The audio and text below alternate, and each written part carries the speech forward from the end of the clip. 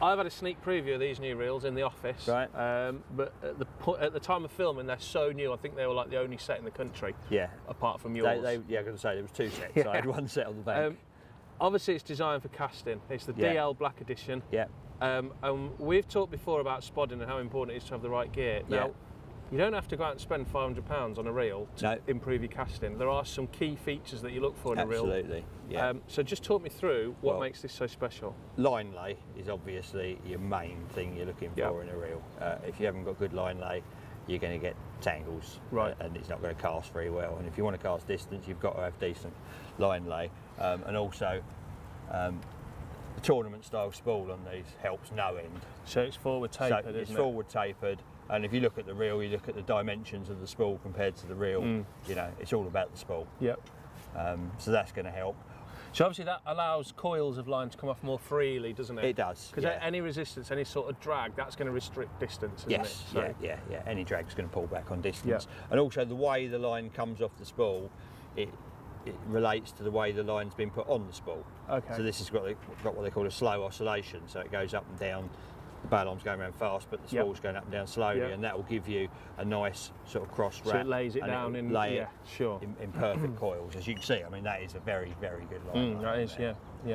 But once you've got it out there, obviously, then it's all about getting it back. If you're fishing at range, you know, and you're casting and trying to hit a spot, you want to be able to get it back quickly, which it's got a good retrieve on it, fast retrieve on it.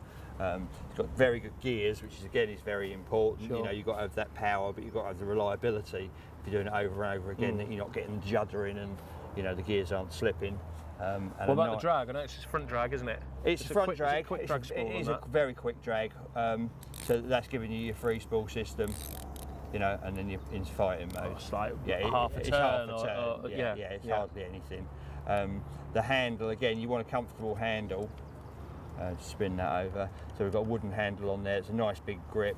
Done nicely, I think, in the dark, almost nice, blackwood. It all goes in. Because at the end of the day, you know, you're sitting looking at it all. You want it to look nice as well, don't you? Of course you do. And you know, carp fishing for me is becoming as much a fashion as it is a pastime. So it's got to look right these days. A lot of the time you take more pictures of your setup than you do of fish. Yeah, absolutely. You might as well have a nice setup. But no, I think it looks very nice all in the black with the black wooden handle. Yeah, really nice bit of kit that. But more importantly, it's actually going to genuinely improve an average guy's casting, isn't it? Without him having to spend a fortune, 100%. You can actually do better from that. Yeah, definitely. I think you're due to recast that one, aren't you? So let's have a look. Okay. Right, mate. So recast. Yep. Try and keep this one out of the trees, eh? Only kidding. Yeah. No, I've seen a fish show right over on that back bank over there. Right. So I'm going to whack one over there. Cool. Tell you what, notice before you do. Sorry. It's noticeable there, like you said to me before, it's all about the spool, isn't it? Yeah. It's not a great big body thing to make it really heavy and cumbersome. I was just about to say, the beauty of it is it doesn't weigh anything. It is a really, really And that's going to make setup. a difference as well, isn't it? Of course it is, yeah. It makes it easier to use, more sort of user-friendly, and easier to cast. You've got a clonking, great big beach caster thing on the end there, you know. But it's not, it's a carp reel for distance carp fishing. Come on then, let's see it in action.